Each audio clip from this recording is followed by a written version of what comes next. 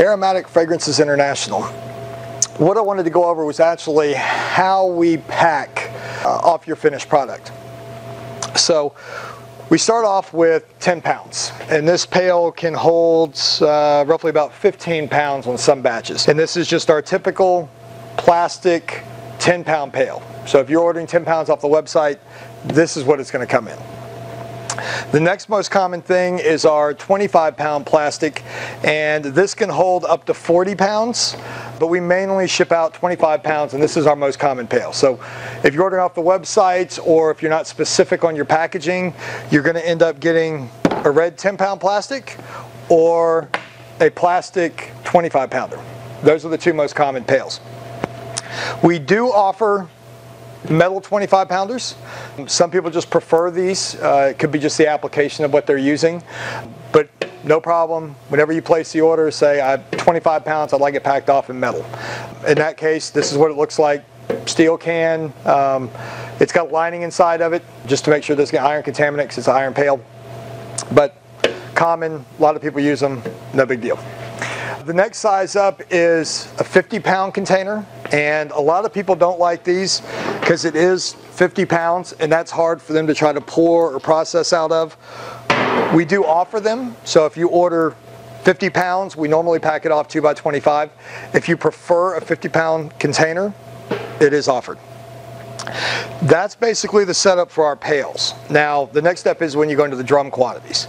So this is a 100-pound drum, and it's got a 2-inch bung on one side, a 3/4-inch bung in the other. You are going to use some sort of bung wrench to take this off. You can use pliers by actually inserting it into the grooves on both sides. You actually come in with the claw this way, and then you can spin it off, or you're going to need to purchase a bung wrench. People who are manufacturing and have warehouses and using forklifts, they have bung wrenches, but I know a lot of you smaller guys, whenever you start getting bigger, you are going to get 100-pounders. When you get the 100-pounders, you can use a typical wrench, but you're just going to have to use it sideways and actually go in it with the teeth. The other thing is, it has a 3/4-inch bung. You can buy spouts so you can actually pour it out. A lot of people will mount these in their racks, just like I am behind me with the cradles. They'll have a spout coming out of this side, and then you just vent it for air. So a lot of people like these 100-pounders, especially as they're graduating up before they go out into big commercial buildings. 100 pounds is heavy, but it's still manageable. Next one we go into is a 200-pounder. This 200-pound drum can actually go up to 225, 250, depending if it's a really heavy oil, thick. A gold Egyptian musk, something like that, could actually fit 250 in here. Same thing, it's got 2 bungs on both sides. And the next step from here is a 55-gallon drum. This is typical 400-pound quantity.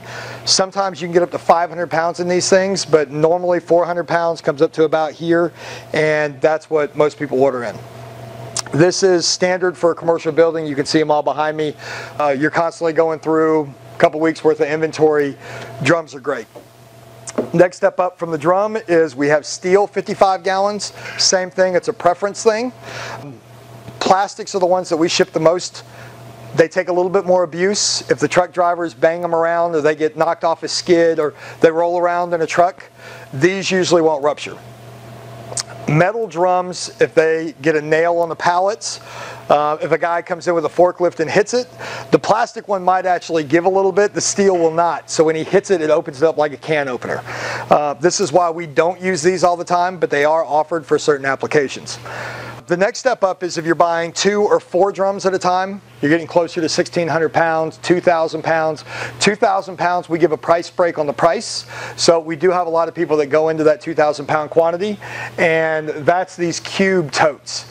These things hold 275 gallons, so you can get roughly 2,400 pounds depending on the product in one of these things. We do use them. They have an actual valve on the front of it that you can actually discharge it. A lot of people will transfer from the totes into drums. We have to do that on some of the products that come into our facility, or they'll just open that up directly to their assembly line. So they might be dumping that in a big tank and they just transfer it over. Again, we don't really have a preference.